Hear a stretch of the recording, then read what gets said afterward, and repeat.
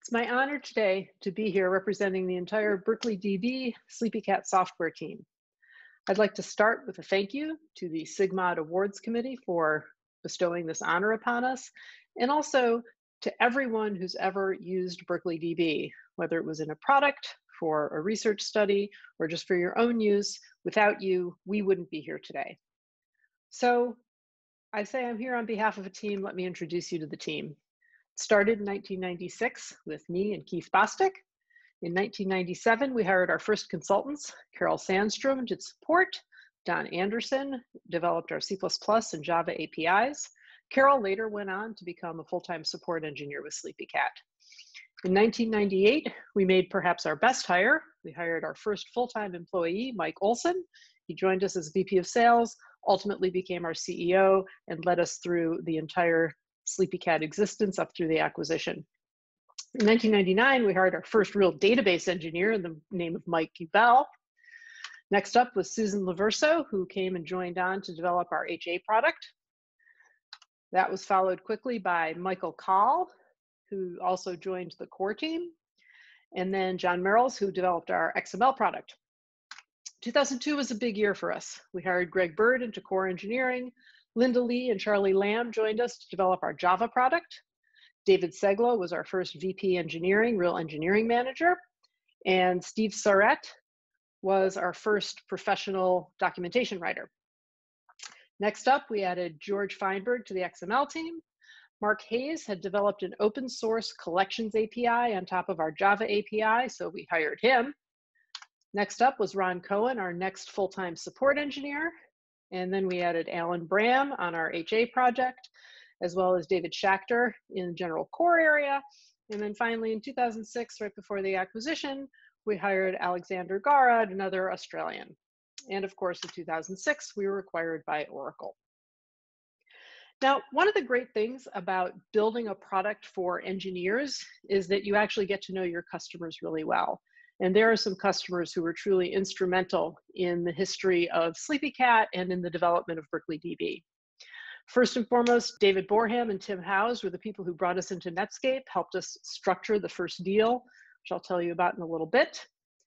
Chris Newcomb and Sharon Pearl were instrumental in helping us get our high availability product out the door. Chris was at Valve at the time, later moved to Amazon, brought Berkeley DB with him there. Sharon was at Google, and they worked very closely with us to make sure that our high availability product was indeed highly available.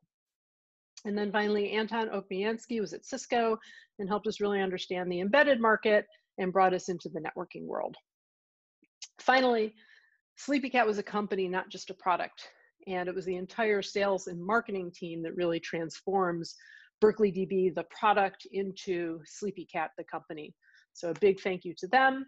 And then there were the adults in the room. So Barry Dicker and Amy Mastro Batista were our lawyers. Mary and Bruce Tiedemann was our accounting firm. And John Prendergast and Richard Vieira helped us do the deal with Oracle. So on behalf of the entire team, thank you, one and all.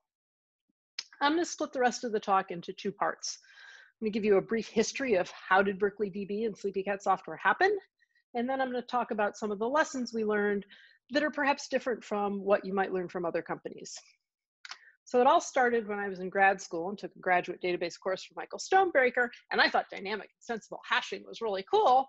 And Keith Bostic needed an unencumbered replacement for HSearch, DBM, and NDBM because he was in the process of trying to free the entire Unix user-level distribution from copyright. So he had an ulterior motive too. He wanted to build NVI and he needed a record package that would sit underneath NVI.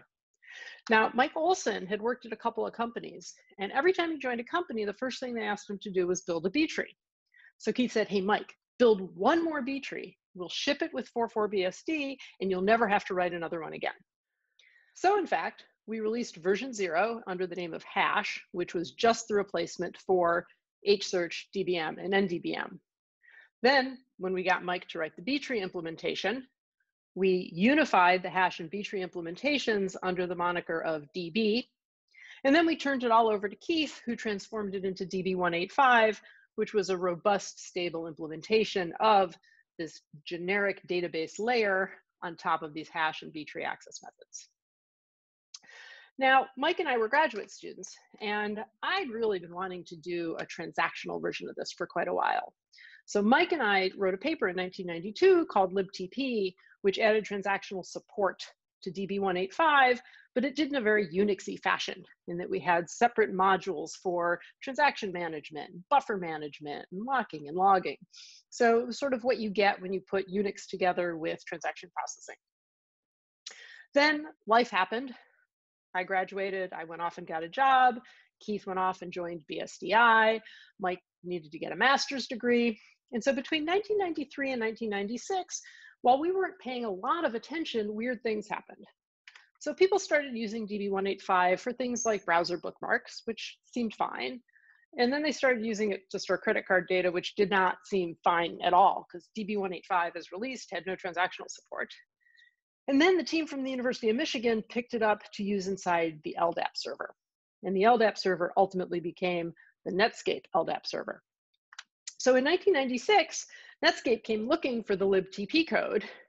And we had to sort of, embarrassingly admit that it was really grad student code and not ready for prime time. They said, well, we'd really like it. We'd pay for it. And Keith and I had been really excited about the idea of building a real production quality libTP, essentially.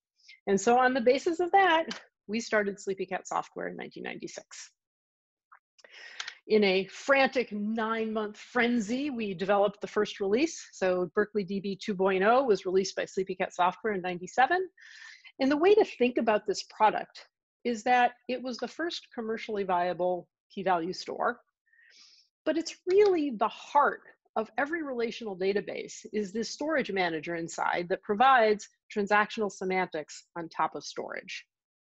Or, as I said before, it's really what happens when you take a bunch of Unix weenies and a bunch of database weenies and sort of ram them together at high speed. So 2 years later, 1999, we released Berkeley DB 3.0. This was really a retooling of all the APIs, much more object-oriented. We introduced C++ and Java APIs that didn't make C++ and Java programmers kind of ill, because our first cut at that wasn't very good, mostly because Keith and I weren't willing to listen to Don Anderson, who knew what we should be doing.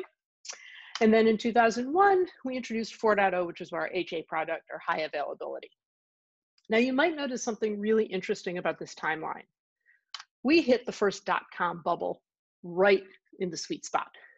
Our product matured just as every first generation web company was looking for a robust, reliable transactional store. Keith has always said that it's better to be lucky than good. And I'd like to think that we were in fact good, but we were in fact also very lucky. And so it was that .com boom that made Berkeley DB the key technology that underlay all first generation internet services. So in our heyday, we followed up in 2003 with our XML product, which was full native XML support, the XQuery API. And then in 2004, our Java product, clean slate design, designed from scratch to embrace the Berkeley DB philosophy in a way that was native to Java programmers. It used a novel log structured storage system. Gosh, can't imagine where they got that from. And this is in fact the product that underlies today's Oracle NoSQL database. And then of course, 2006, we were acquired by Oracle. Now there's a story I like to tell that the structure of our deal was something called a reverse double merger. And the last step of that is a merger. So we're on the phone with the Oracle folks, and Keith and I are talking, and they're explaining the reverse double merger. And when they explain that last merger stage, Keith chimes in and says, so what do we call the merged company? And he and I are kind of chuckling because this is clearly a joke, but the person on the other end did not realize this was a joke. And there's this long pause. You're like, well, that would be Oracle. And, so we got off the phone and said, well, maybe we could just get whiskers in the O. So there's our fantasy logo that Oracle should have had. I promised that I would wrap up with some lessons learned. And I want to focus on things that I thought were sort of unique about SleepyCat.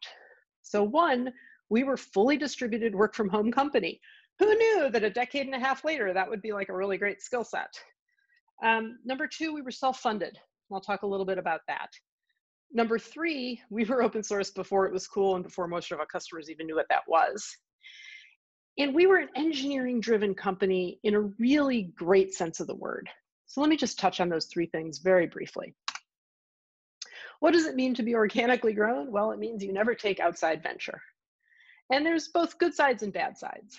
From my point of view, it was really joyful. We ran the company the way we wanted to. We treated employees like they were family. Heck, when we interviewed people, they stayed in our home. Even Mark Hayes, who it turns out was allergic to cats, and I didn't find this out for a decade. But we got to really determine our own trajectory, our own growth, and we grew with our customers. On the other hand, it's also super challenging. Number one, people will tell you you're idiots, and maybe they're right. You really don't get the same respect that you get when you're a venture-backed rocket ship. And you have to really carefully manage growth because there's payroll to be made every month. And you will do stupid things. I am embarrassed to admit how long we gave support away for free before we realized that it was a huge revenue stream. So you can do it. You can build a company organically, but it's a totally different model. And I wouldn't trade it for anything. As I said, we were open source before it was cool. We were also dual licensed, which means we both were open source, but we were also proprietary depending on the product we were shipping in. So this was before open source got really complicated. And like organic growth, there are really two sides to it. So the advantage is that you get lots of adoption. So Berkeley DB ships inside of tons of open source things even today. Every version of Linux, every version of BSD, glibc, et cetera, et cetera. On the other hand, in order to make that work, you spend a lot of time talking to lawyers. You spend a lot of time talking to other open source projects to make sure your licenses are compatible. And sometimes your customers get angry, at least back then, because they didn't really understand the open source model. On the other hand, I don't think it would have happened if we hadn't been an open source product. And finally, I said we were engineering driven, and I think we were engineering driven in exactly the right way.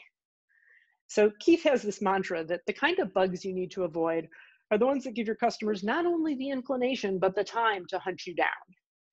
So if you are in the data management business, your number one mantra is do not lose data, right? We do not want to be on the front page of the New York Times for losing stock exchange data. That would be really bad. If you're an open source product, people read your code. So your code had better look good. And we enforced coding standards brutally. We reviewed every line of code that anybody ever committed. And we took great pride when somebody literally told us that our code was a pleasure to read. Now, if you have a small engineering team, you have a choice. You can spend your time fixing bugs or designing new features. We all know that designing new features is more fun. But if you're one of these database projects and you want to design new features, you better make sure that your code base is robust. And so engineering really, really matters. So that's what I wanted to talk about. Once again, we are delighted to be here. I love the people show you here on the slide. We built a great product. We built a great company. I think we had a lot of fun doing it. And one of the best parts of this award is the opportunity for me to get in touch with all these people again. So on behalf of the Sleepy Cat team, thank you.